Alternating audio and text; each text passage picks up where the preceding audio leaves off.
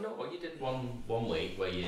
Yeah, but I got it wrong. You changed it all up. You did all my bits and all my sections, and so anyway. We're in a kitchen. We're not just in our kitchen. We're in the kitchen. We're in the kitchen. Yeah. Of someone who's got a sore throat. Yeah. Someone's just heard a third voice there, so that makes the 11th episode quite special, I think. I think it does. Our very first guest. It is. Legend. Well, I've not even introduced the podcast. I know, but I just want to get a word in because I won't do later on. Like you've ever not got a word in. It's not going to happen. No. It's over to you. Well, hello. Welcome back to Confessions from the Back Seat. Today is a special episode. We have a very special guest with us. He's a singer, artist from the 80s, film star. Easy. Reality star. Now. You're making him laugh already. Do you know when I said it was a comedy podcast? Yeah, you weren't kidding, you two, were you? I've done my research and... You looked on the internet last night, didn't you? Film star. Is that your research? Easy now.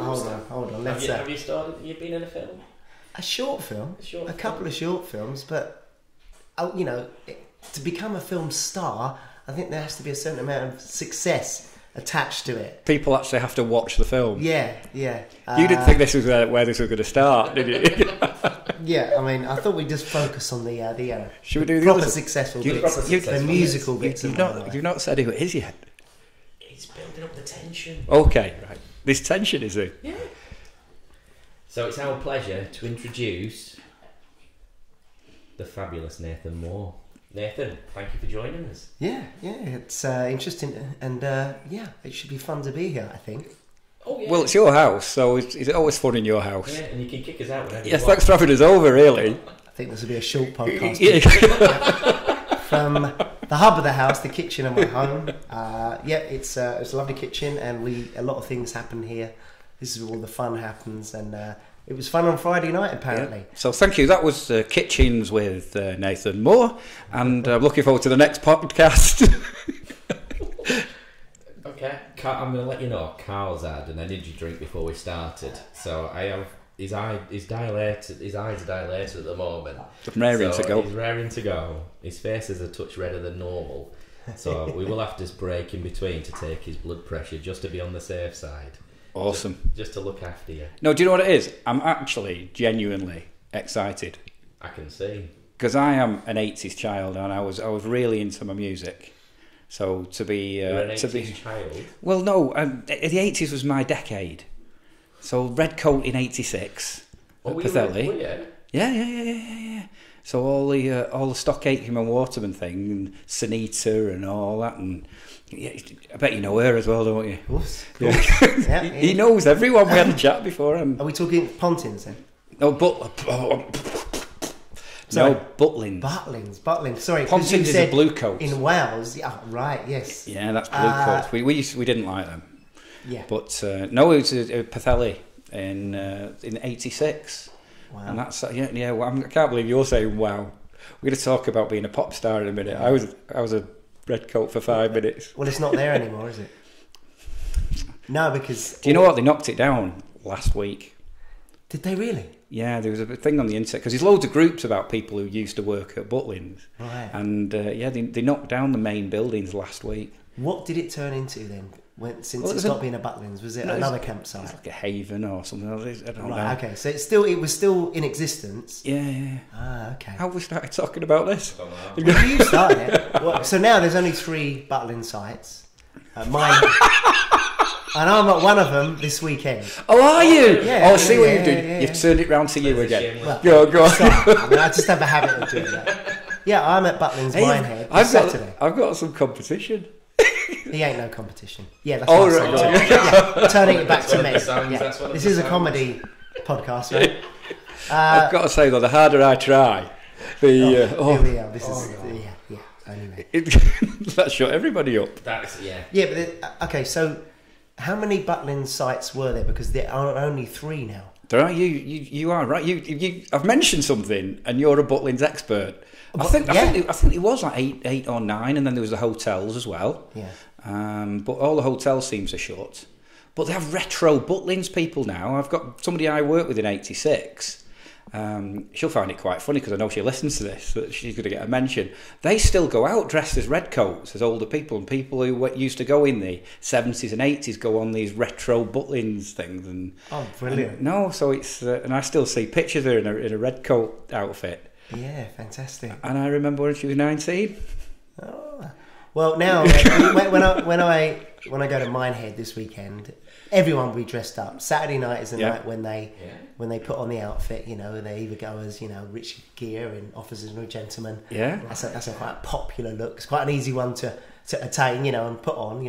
Whereas if you go for the Adam Ant or the Boy George, a lot more work is involved. But yeah, I mean, it's such a great era to borrow from. Say, oh right, who am I going to dress up like now? So Madonna's a really easy one, isn't it? With the bangles and the skirt and the leggings. And day-glow leggings are such an easy thing to acquire these days. So it just lends itself for a real great party night. And who do you go as? Well, I tell them, I'm a tribute to Nathan Moore. Oh right, okay. Yeah, I said, well, the real one's got no hair and he's 20 stone now, so And do you get your chest out? 10 years ago, maybe. Not anymore. Because I've noticed we did do a little bit of research, right, and you do seem to get your chest out a lot. I think it was more in my Worlds Apart era. Oh, was it? Where we were all, Brother Beyond, a few of them were a bit heavy. Yeah. Even at the peak of their success. So it was more in Worlds Apart when we went off to France, and all of us were quite fit and agile and dancing a lot. Was that a polite way of saying you were working with chubsters?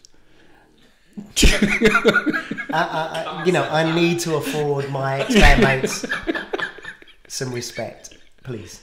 I can't believe you just said to me you can't say that. You can't say that.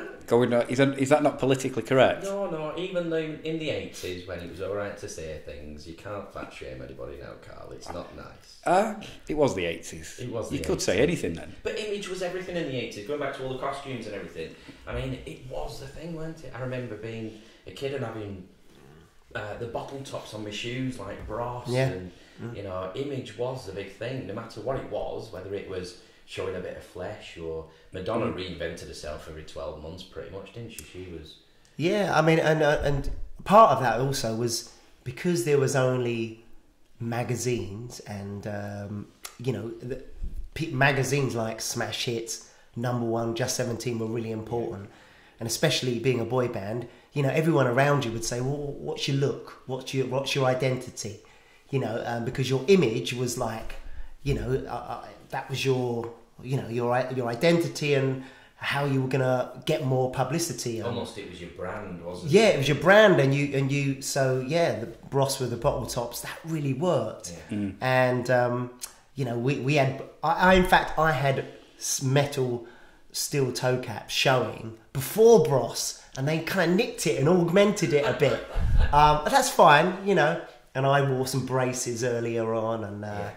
Yeah, but your image had to be, because if you had a good image, you'd get more, pictures in Smash Hits, and that, when it was selling 1 million copies, and awesome. There wasn't the internet, that's how you had to get yourself noticed. So if we go right back to the beginning, yeah. So where did you grow up?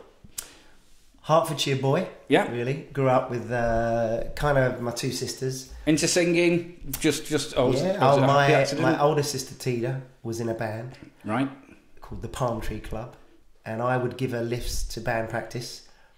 And one day they said to me, I was sitting there watching them, and they said, "Oh, why don't you get up and sing? Okay, come on, give us a tune, Nathan. Come on." And I got up and jammed with them, and they said, "Oh, you're great.